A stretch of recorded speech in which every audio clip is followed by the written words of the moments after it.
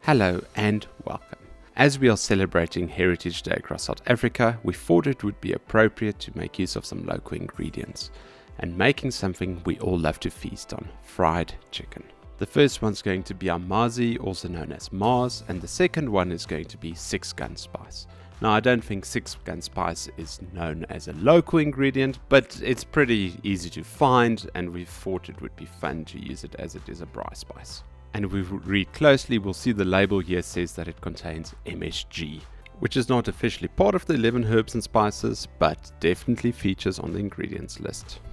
You can use the attached recipe for the quantities, but we're going to need dried thyme, dried basil, paprika, onion powder, garlic powder, white pepper, black pepper, cayenne pepper, salt, and our Sixgun spice. For the observant out there, you'll see that these are only 10 herbs and spices, so we're not making the Colonel's chicken here today. Remember, it's South African fried chicken.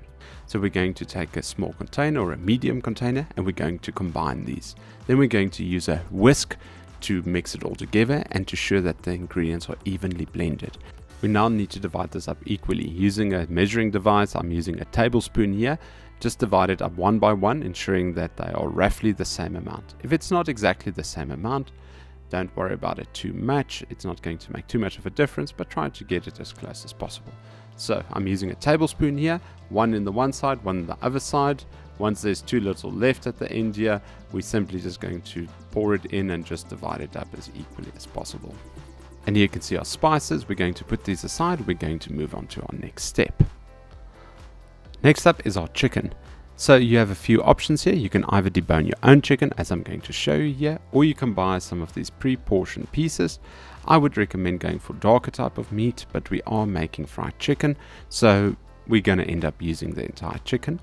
First off, I'm going to take the chicken. I'm going to just remove a little bit of additional skin here.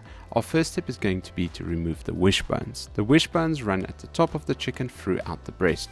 You can see indicating here, here's the top of the breast, and I can show you exactly where the wishbone is running. We're going to take a small little paring knife, and we're going to make an incision at the top here, exposing the wishbone. When you start pulling out the wishbone, you'll see that it's most likely going to end up breaking. We want to take it out in one piece, but it's not always possible. Now, if the wishbone breaks as you're taking it out, remember to make a wish. So there's one side of the wishbone is out. I've made my wish right now, and here's the other side of the wishbone also out. Now, with the wishbone removed, we can easily move on to the rest of it. This technique is relatively easy to use because we're simply going to use a scissor. Taking a scissor and starting at the one side of the spine, we're going to cut through all of the bones and run it up.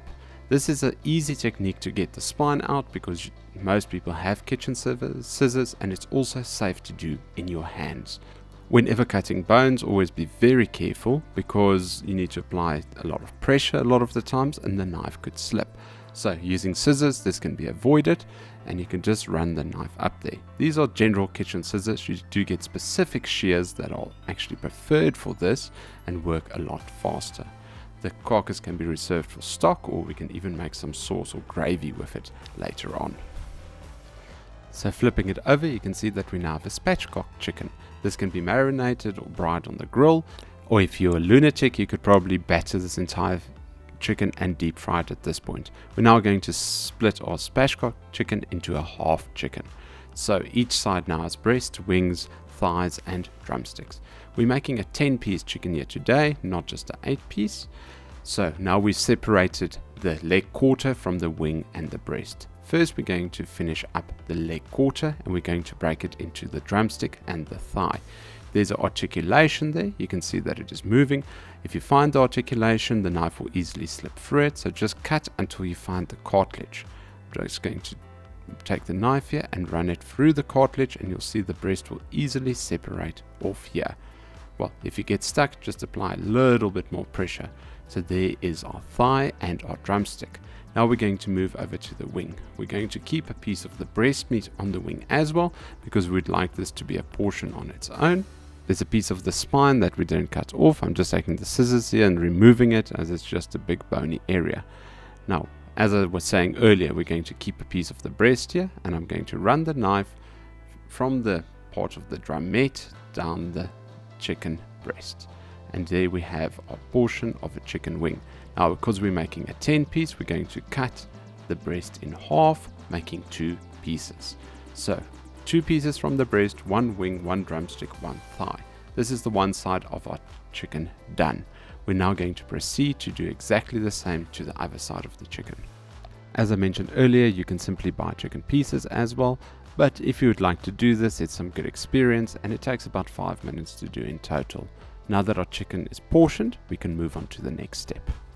So, some of your best fried chicken is marinated in buttermilk, but we're going to make our South African twist here. We're going to use our Amasi or our Mars, also known as Mazi.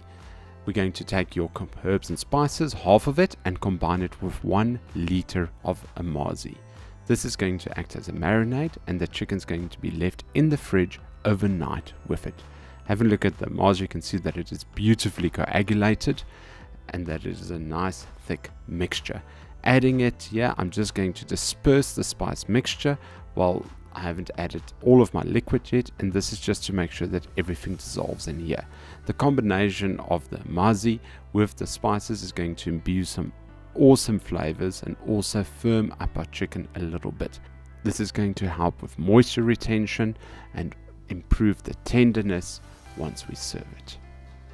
With the marinade made, we now need to add our chicken in here. Ensure that all of them are submerged below the line of the liquid and that we make sure that it penetrates all the way. We want to leave this overnight, at least 24 hours in the marinade, to ensure that it penetrates well and that we can get all the benefits of marinating our chicken in Amasi.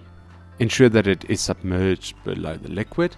We're going to wrap our bowl here. You can also use an airtight container with a lid. We're going to place this in the fridge overnight.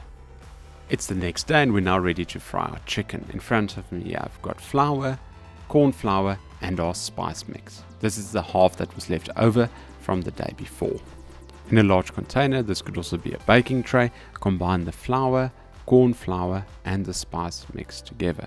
This is going to form the outer coating of our chicken. We likely don't need to add any eggs or anything further except all of these. Now the flour is a normal ingredient for the coating. The corn flour is going to give us a crisper texture on the outside to make something more resembling extra crispy fried chicken.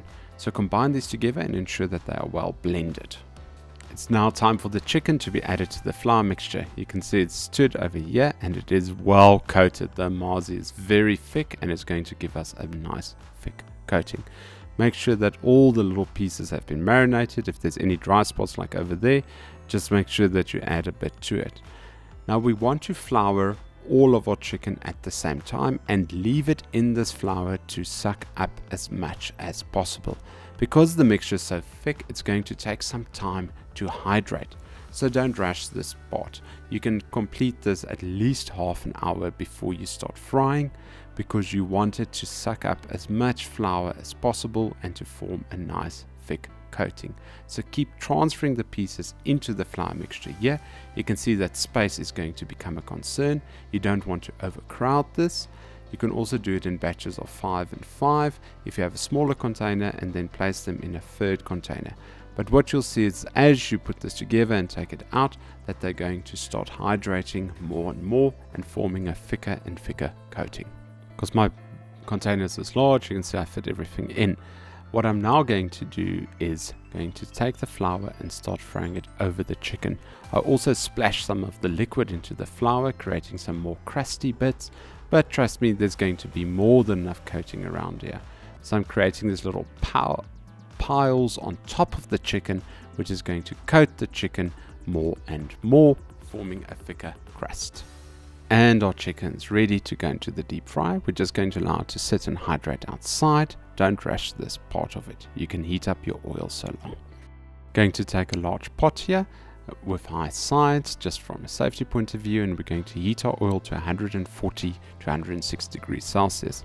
Then going to gently slide our chicken into the oil and then fry it for at least 8 minutes or until it reaches an internal temperature of around 80 degrees Celsius. You can see the temperature is hopping up here to 160 degrees. but it will come down quite quickly. If you're doing this in a deep fry, it would be perfect. However, most people don't have a deep fry at home, so a pot works just fine. Just make sure that you regulate the temperature by turning the heat on and off as you are busy deep frying. You can see that the pot has become less energetic as we've been moving along with time. This is because a lot of the moisture has been removed. Now, if you're worried about deep frying your own chicken that is going to be uncooked, I highly recommend that you invest in an instant read thermometer that you can simply read the core temperature. As mentioned earlier, it should be about 85 degrees Celsius, but anything above 75 degrees Celsius is also perfectly fine. You would like your breast lighter meat to actually be a little bit lower, because this is going to end up with them being more tender. The thigh meat can be cooked to a high temperature because it's got more connective tissue and also higher fat content. Before removing the chicken from the oil, make sure that you have lined a container with paper towel to remove any excess oil that may have collected on the chicken. We're then going to keep the chicken in a low oven to ensure that it can stay warm for when we're ready to serve it. Now that we've reached a correct core temperature at around 8 minutes, you'll be greeted with this beautiful golden brown masterpiece of crispy chicken you see in front of us. We're going to keep making these in batches until everything is cooked and keeping it warm in the oven. And here we have one of the most beautiful sights in the world, a complete mountain of fried chicken that would probably beat anything you're able to buy locally. Have a look at that crust. It is thick, it is golden brown. You can just see all the herbs and spices jumping off there. On the side here we've got some chakalaka and some hot sauce served with it as well. Now the proof is in the pudding, and you can just see the moisture dripping from the chicken. The Amasi and the Sixgun spice has definitely helped this recipe to make it a little bit more South African, but also improve on something that we've had so many times in our life. I invite everyone to please try this recipe and let us know of your results, but for now I'm going to go and enjoy this chicken wing. Thank you for joining us.